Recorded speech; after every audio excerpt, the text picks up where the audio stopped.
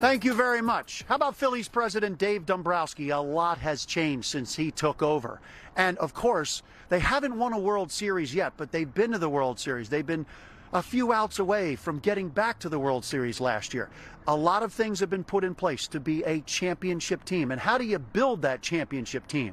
Well, I sat down with the Phillies president, and he talks about running it back this year. Well, I think it's beneficial if you have a good team. Yeah. I do think we have a good team, and we don't have gaping holes on our club. Once we signed Aaron Nola, and I know people kind of take that for granted, that was done in November, and he was part of the club last year, even though he was a free agent.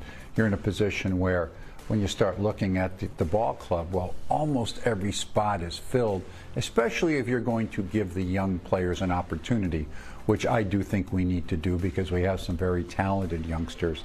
But when you start looking at the club all in all, the drawing power itself without any major additions, when you start talking about people like Harper and Turner and Schwarber and Realmuto and Wheeler and Nola, you're talking about some of the best players that people come to see play anywhere in the game. So we have a good club, and I'm very excited to get them out here on the field and watch them play.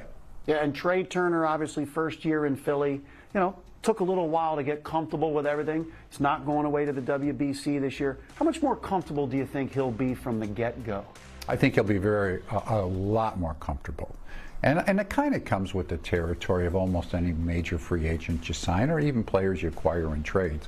When they have to make that transition, and there's a lot of focus on it, they still like to get comfortable in an environment. Everybody's new. They don't know the situation, don't know where to go, don't know the coaching staff, don't know the teammates. Usually that second year, that's a much more comfortable feeling. Another player in his second year with the Phillies and hoping to be more comfortable is Taijuan Walker. He had some good moments in the regular season, but come playoff time, he didn't get the chance to pitch. And he tells me this year he will be pitching with a chip on his shoulder. Yeah, I mean, I'm going to go out there every start and give it my all, make as many starts as possible, and hopefully carry us to playoffs to the World Series, and we can win the whole thing. Phillies fans would love to see that happen.